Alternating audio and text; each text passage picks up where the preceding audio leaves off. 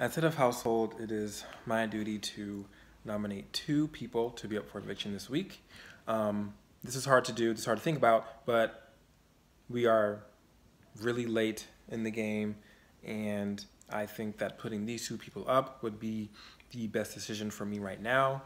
You are both, well, all three of you are extremely good at comps. I just feel as if two of you have been very, very consistently good at comps, and so I feel like this would be the best decision for me. So my first nominee is going to be Patrick. Patrick, you literally have won the most games this season, so I feel as though it is best to put you up for elimination this week.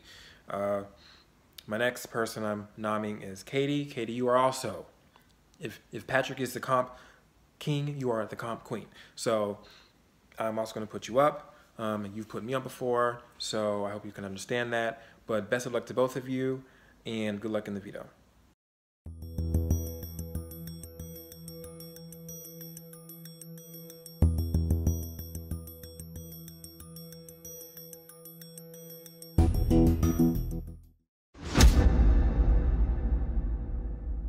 All right. Final plea. Okay. I mean, you have the hardest decision in this point because we all pretty much got to know each other. I mean, I'm not going to be secretive about it or anything. My main plan was to go to the end without Matthew. I told you the last round that I was trying to get Matthew out, but you did convince me to keep him. So, that being said, if you keep me, you know that I'm probably going to be helping you out over Matthew. And Matthew already knows that. I don't expect him to take me to the end if I stay either. We both see each other as playing the same exact game, and that being said, I feel like he played a better game than me, and so my plea is going to be more against Matthew than it is for me to stay. Okay, thank you, Patrick. Katie, the floor is yours. Come on, E. Come on, E. Like, come on. No, I am not going to really campaign against Patrick. People who I've been loyal to know who I've been loyal to in this game. I've stuck to my word. I've won when I needed to. I've protected those who I cared about in this game. But if this is my end, then this is an awesome experience with all of you. I wouldn't trade it for the world.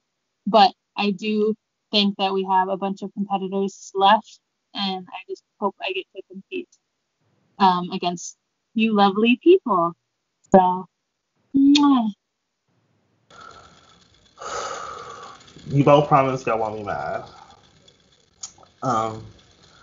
I chose not to respond to your PMs because I know that you both deserve it. And I honest to God love you both. You both deserve to win, if anything. And this is a hard choice, but I have to go. I've been playing this game with my heart. I have to play with my head. You're both the tough competitors, and I think it's time to kick in the gear.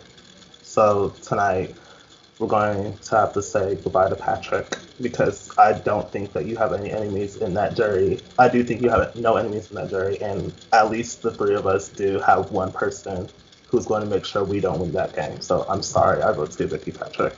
That is perfectly fine. Good luck. I love you, Patrick. Just let you know that you're a good person. You're an all-star. You're a winner no matter what. I love you, Patrick. I love you, Patrick. Patrick, you have been evicted from the game of control. You guys can take a few moments to say your goodbyes before you are ejected from the house chat. I hope you stir up jury and cause craziness, and I'll walk around the jury house naked. do it. Like Aiden, yes. And you'll be missed. Love you, Good luck, Patrick. guys. Love you, Thank Patrick. you. Love you. Bye.